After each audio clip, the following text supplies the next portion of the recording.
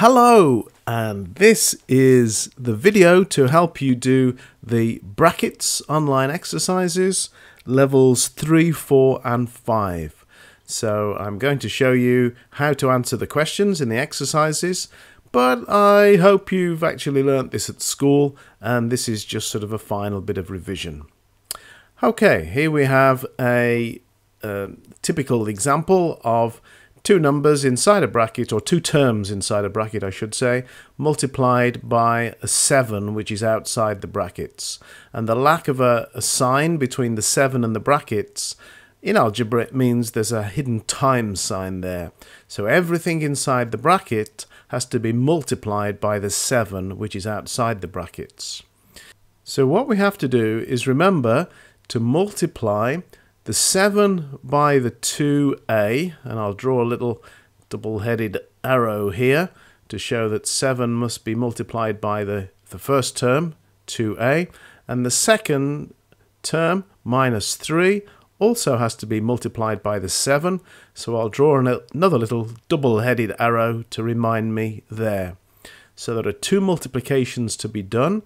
The first one is 7 times 2a, which is 14a, and the second is 7 times negative 3, which is negative 21. So 14a minus 21 is the answer that you would type in to that question. Now, another example. This time we have a 10 outside the brackets, and inside we have two terms, a 3b and a 4. So again, I'll draw the little arrows pointing to the terms that must be multiplied together. Everything multiplied by the 10. So first of all, 3b times 10 is 30b, plus the 4 times the 10, which is 40. So that's the answer that you would type in for that particular question. Now, what about if we have a negative number outside the brackets? So here we have a negative 3, and that has to be multiplied by the 2c and the 5. But remember, it's the whole of the negative 3 that you need to consider, not just the 3 itself. So negative 3 times 2c is minus 6c, and then multiplying the negative 3 by the 5, we have minus 15. So the answer is minus c, minus 15. Here again, another similar example.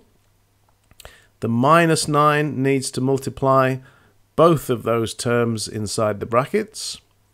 So we'll do the first one, minus 9 times 5d is 45d. Not forgetting the minus sign there. And then we do negative 9 multiplied by negative 6. So a negative multiplied by a negative will give a positive answer. So it's plus, and 6 9s are 54.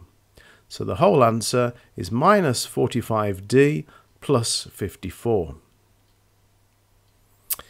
Right, we might get a more complex term outside the brackets.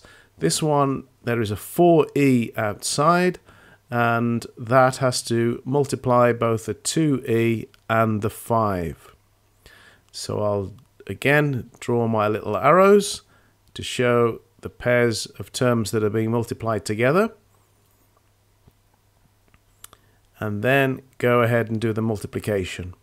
So 4e times 2e is 8e squared, plus multiplying the 4e by the 5, we'll get 20e. And that is the answer that you have to type in. There is a little button that you can click to get the squared sign when you're doing it online. Right, another example now. 3f multiplied by 12f minus 7.